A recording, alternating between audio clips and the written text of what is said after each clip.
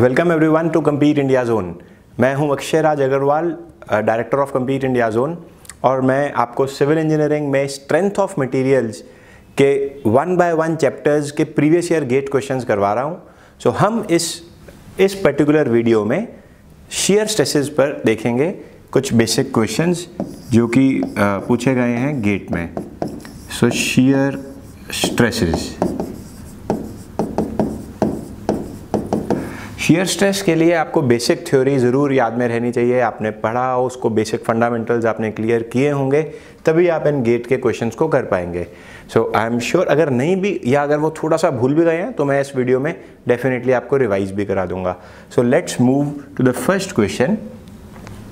आप देख सकते हैं ये क्वेश्चन 1 मार्क का पूछा गया था। For a given shear forces across a symmetrical I section, the intensity of shear stress is maximum at। so हमें डिफरेंट लोकेशन के लिए पूछा गया I सेक्शन में। so मैं पहले एक I सेक्शन प्लॉट करता हूँ, उसके बाद हम देखते हैं इसको। so suppose that we have a symmetrical I section। symmetrical I section से क्या समझते हैं? symmetrical I सेक्शन का मतलब है कि अपर फ्लैंज और लोअर फ्लैंज दोनों सेम होंगे। हम जानते हैं ना, this is called upper flange, और इसको हम कहते हैं वेब, और ये होता है लोअर फ्लैंज। सो इसमें अगर शेयर स्ट्रेस डिस्ट्रीब्यूशन डायग्राम देखेंगे तो कैसा बनता है इसका शेयर स्ट्रेस डिस्ट्रीब्यूशन डायग्राम? पहले यहां से ऐसे जाएगा, उसके बाद सडनली शूट अप करता है। सिमिलरली यहां से भी पैराबोलिकली ऐसे जाएगा, फिर सडनली जंप अप करता है, और then this is again parabolic. सो अगर इसका सेंट्रॉइड ये है तो इस तरीके से इसकी जंपिंग होती है शेयर स्ट्रेस डिस्ट्रीब्यूशन डायग्राम की। आप देख सकते हैं कि मैक्सिमम शेयर स्ट्रेस डिस्ट्रीब्यूशन कहाँ पर है? मैक्सिमम है ये सेंट्रॉइड पर। So therefore the answer is centroid of the section. आप जंक्शन पर कम है, टॉप और बॉटम पर 0 है, और सडनली ये इस तरीके से जाता है। ठीक है, तो आपको ये याद रखना है। अगर हम सिर्फ एक रेक्टेंगल के लिए देखते हैं, रेक्टेंगल के लिए शेयर स्ट्रेस डिस्ट्रीब्यूशन डायग्राम इस तरीके से होता है। अगर हम स्क्वायर सर्कल के लिए भी देखेंगे तब भी ये इसी तरीके से रहेगा, बस ये वैल्यूज चेंज होंगी। बट क्योंकि यहाँ पर है तो ये भी एक रेक्टेंगल ही है, तो रेक्टेंगल पैराबोलिक जाएगा। इंडिविजुअली वेब भी एक रेक्टेंगल है, इसलिए पैराबोलिक जाएगा, बट यहाँ पर एक सडन जंप आ जाती है। सिमिलरली अगर मैं टी सेक्शन के लिए देखूंगा, सो मान लो कि ये एक टी सेक्शन है, तो ये टी सेक्शन के लिए कैसे बनेगा? आपको ये ध्यान में रखना है, टॉप और बॉटम पर हमेशा 0 होता है, तो ये ऐसे बढ़ेगा and suddenly it jumps and then parabolically it decays to 0। तो आपको ध्यान में क्या रखना है? शेयर स्ट्रेस टॉप सरफेस और बॉटम सरफेस पर हमेशा 0 होता है, बट यहाँ पर एक जंप आता है। आप यहाँ पर भी देख रहे हैं टॉप और बॉटम पर 0 है, टॉप और बॉटम पर 0 है, तो ये कुछ बातें आपको ध्यान में रखनी है। जबकि बेंडिंग स्ट्रेस हमने देखा था टॉप और बॉटम पर मैक्सिमम होता है। नेक्स्ट क्वेश्चन हम देखते हैं। A symmetrical I section with width of each flange, thickness, depth is subjected to a shear force of 100 kN. Find the magnitude of shear stress in the web at its junction with the top flange। तो ये एक numerical answer type question है जो कि बहुत ज़्यादा पूछा जाने वाला लगा है गेट के अंदर। बहुत क्वेश्चन जब न्यूमेरिकल आंसर टाइप के आते हैं, ये एक स्ट्रेट फॉरवर्ड क्वेश्चन है, बट इसमें कैलकुलेशंस इन्वॉल्व हैं। तो हम देखते हैं कैसे करेंगे। आपके पास एक सिमेट्रिक आई सेक्शन है, हमें इसकी डायमेंशंस गिवन है। सो लेट्स से कि इसकी जो पहली डायमेंशन है वो टॉप फ्लैंज की विड्थ कितनी है? 50, और बॉटम की भी 50 है। मैं मिलीमीटर नहीं लिख रहा हूँ। डेप्थ ऑफ वेब कितना है? 100, and thickness of each flange है 10, ये भी 10 है, एंड थिकनेस ऑफ वेब भी 10 ही है। So this thickness of web is also 10। अब हमें बोला गया है कि इस क्रॉस सेक्शन पर आप देख सकते हैं shear force कितना लग रहा है? 100 किलोन्यूटन का। सो shear force on this cross section is 100 kilonewton. So we want to find out the magnitude of shear stress in Newton per mm square in the web at its junction with top flange। यानी कि इस junction पर, top flange के साथ junction पर web में, यहाँ पर हमें टाउ की वैल्यू पूछी गई है, ये टाउ निकालना है। तो बहुत आसान है, आपको सिंपल फॉर्मूला याद रहना चाहिए। टाउ किसके बराबर होता है? F A Y bar bye I B. इसमें एफ क्या है? एफ है शीयर फोर्स जो कि क्रॉस सेक्शन पर लग रही है। तो मैं एफ की वैल्यू यहाँ पर क्या डालूंगा? एफ हमें गिवन है 100 किलो न्यूटन, सो मैं इसको 100 इंटू 10⁻³ न्यूटन कर दूंगा, क्योंकि मुझे अल्टीमेटली न्यूटन पर mm स्क्वायर में ही आंसर निकालने हैं। फिर अगर मैं एरिया देखता हूँ, ये ए क्या होता है? ए टोटल क्रॉस सेक्शन का एरिया नहीं है, ए वो एरिया है जिस फाइबर पर आपको स्ट्रेस निकालना है उससे ऊपर वाला एरिया। तो जैसे आपको इस फाइबर पर निकालना है तो आपको ये एरिया निकालना पड़ेगा। यहाँ पर आपको ए का मतलब टोटल क्रॉस सेक्शन बिल्कुल नहीं है, ये बहुत सारे स्टूडेंट्स गलती करते हैं। ए जिस फाइबर पर आपने स्ट्रेस निकालना है उससे ऊपर, तो यानी कि ए हो जाएगा 50 मल्टीप्लाइड बाय 10, सो यानी कि 500 mm स्क्वायर हो जाएगा ए। फिर हम देखते हैं वाई बार क्या है।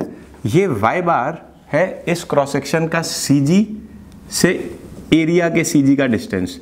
So this will be Y bar, and ये वाई बार कितना आ जाता है? ये 100 है, इसका हाफ करेंगे तो ये 50 प्लस 5, सो 55 हो जाएगा। 50 प्लस 5 मतलब ये 55 mm। सबको समझ तो आ रहा है ना? अगर कोई डाउट है तो कमेंट में लिख देना, मैं दोबारा से उनको एक्सप्लेन करूंगा एक नया वीडियो बनाकर। सो वाई बार हो जाएगा 50 प्लस 5 इज इक्वल टू 55। और बी क्या है? बी होता है वो फाइबर की विड्थ जिस पर कि आपको स्ट्रेस निकालना है। तो आपको यहाँ पर स्ट्रेस निकालना है तो इसकी विड्थ है 10 mm, तो बी की वैल्यू आप 10 mm पुट कर दें। फिर हम देखते हैं I is moment of inertia about neutral axis. तो इसके अबाउट न्यूट्रल एक्सिस के अबाउट मोमेंट ऑफ इनर्शिया निकाल लो आप। आई कैसे निकल जाएगा? सिंपल, आप पैरेलल एक्सिस थ्योरम लगा सकते हैं। अगर आप सपोज इस वेब को देखते हैं, इस वेब के लिए हो जाएगा 10 इंटू 100³ / 12 अगर यहाँ के लिए देखूंगा सो 50 इंटू 10³ / 12 प्लस, इसको मैं ट्वाइस कर देता हूँ क्योंकि टॉप वाला फ्लैंज और बॉटम वाले फ्लैंज के लिए ट्वाइस कर दूंगा, 2 बाहर लिख लेता हूँ। सो ये हो गया यहाँ से, और पैरेलल एक्सिस थ्योरम लगानी पड़ेगी। So area into distance square, area हो गया 500, डिस्टेंस कितना हो जाएगा 55, सो 55 स्क्वायर। सो इसको ट्वाइस करेंगे तो यहाँ से मेरे पास इनर्शिया आ जाएगा। जैसे मेरे पास आई की वैल्यू आ जाएगी मैं टाउ में पुट करूँगा और टाउ मुझे आंसर दे देगा। तो आप देख सकते हैं ये आई को निकालने के बाद जब आप टाउ में डालेंगे so it can be calculated. जल्दी से करें कैलकुलेट। सो कैलकुलेट करने के बाद हमें क्या पता लगेगा कि ये जो वैल्यू है ये 71.12 न्यूटन पर mm स्क्वायर आती है। So the answer is 71.12। आपको जस्ट ये फिल कर आना है न्यूमेरिकल आंसर टाइप क्वेश्चंस में। तो इसी तरीके से आप देख सकते हो, बिल्कुल भी सिंपल नहीं था, बस आपको कंप्लीट ये प्रोसेस पता होना चाहिए कि इसको कैसे सॉल्व करना है। वैसे ये क्वेश्चन 1 मार्क का आया था, बट जनरली 1 मार्क के क्वेश्चंस में इतना ज़्यादा कैलकुलेशन इन्वॉल्व नहीं होता है। ये 2 मार्क्स का भी आ सकता है कभी इसी तरीके का क्वेश्चन। नेक्स्ट हम देखते हैं next question. The shear stress at the neutral axis in a beam of triangular section with a base 40 mm height 20 mm subjected to a shear forces. सो हमें न्यूट्रल एक्सिस पर शियर स्ट्रेस पूछा है। तो हम ये थ्योरी तो अच्छे से जानते हैं कि अगर एक ट्रायंगल है, इसका सीजी यहाँ पर होगा तो इसका मतलब न्यूट्रल एक्सिस भी यहीं पर होगी। इसका शियर स्ट्रेस डिस्ट्रीब्यूशन डायग्राम कुछ ऐसा बनता है, और यहाँ टाउ एट न्यूट्रल एक्सिस कितना होता है? ट्रायंगुलर सेक्शन के लिए tau eight neutral axis is 4/3 of tau average. ये आपको याद होना चाहिए। आप जैसे ही एवरेज शियर स्ट्रेस निकालेंगे उसका 4/3 करेंगे तो न्यूट्रल एक्सिस पर टाउ निकल आएगा। अदरवाइज अगर आपको ये नहीं याद तो आपको वही कन्वेंशनल प्रोसेस फॉलो करना पड़ेगा जो हमने प्रीवियस क्वेश्चन में किया था। आपको FA y बार बाय IB से भी आप निकाल सकते हैं, बट मैं आपको रिकमेंड करूंगा टू सेव योर टाइम, अगर आपको tau eight neutral axis 4/3 tau average याद रहेगा तो बहुत अच्छा रहेगा। टाउ एवरेज किसके बराबर होता है? टाउ एवरेज आप निकालेंगे shear force divided by area of cross section, cross sectional area. तो उसके लिए आप सबसे पहले टाउ एवरेज निकाल लें। शियर फोर्स कितनी है? शियर फोर्स हमें गिवन है क्वेश्चन में 3 किलो न्यूटन, सो 3000 न्यूटन लिख लेता हूँ। और एरिया कितना है क्रॉस सेक्शन का? तो बेस है 40 mm एंड हाइट है 20 mm, तो ये बन जाएगा हाफ इंटू 40 इंटू 20, तो दिस मच mm²। सो ये टाउ एवरेज आ गया। इसको 4/3 करने पर टाउ न्यूट्रल एक्सेस आ जाएगा। सो टाउ न्यूट्रल एक्सेस कितना हो जाएगा? Tau neutral axis will just be equal to 4/3 multiplied by 3000, और ये 1/2 है तो 2 ऊपर ले जाता हूँ, यहाँ पर 40 इंटू 20, इतने MPa ये आंसर आ जाएगा। अब आप इसको सॉल्व कर सकते हैं। सॉल्व कर अगर आप ये देखेंगे तो ये तो बनता है 10, ये बन जाता है 1000, तो और ये 2 से 2 काटेंगे तो ये 10 बन गया। सो आंसर बन जाएगा 10 MPa। सो इसका करेक्ट आंसर होगा ऑप्शन नंबर सी। सो बहुत इजी था। अगर आपको ये बेसिक फंडामेंटल ध्यान रहता है तो आप ये क्वेश्चन इजीली कर सकते हैं।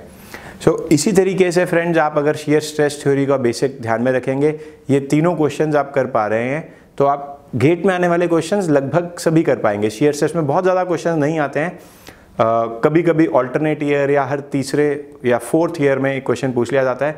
बेसिक ऐसे ही पूछा जाता है क्वेश्चन। सो आई होप कि आपको ये अच्छी लगी होगी वीडियो, और आप हमारी वीडियो को सब्सक्राइब और लाइक करना मत भूलें। हमारे चैनल को सब्सक्राइब करें एंड हमारे साथ जुड़े रहें। हम आने वाले टाइम में एवरी डे हम ऐसी नई वीडियोज़ डाल रहे हैं जिसमें हम टॉपिक्स के चैप्टर वाइज भी और सब्जेक्ट वाइज भी near about 3 to 5 question in every video हम अपलोड करते रहेंगे। Thank you very much.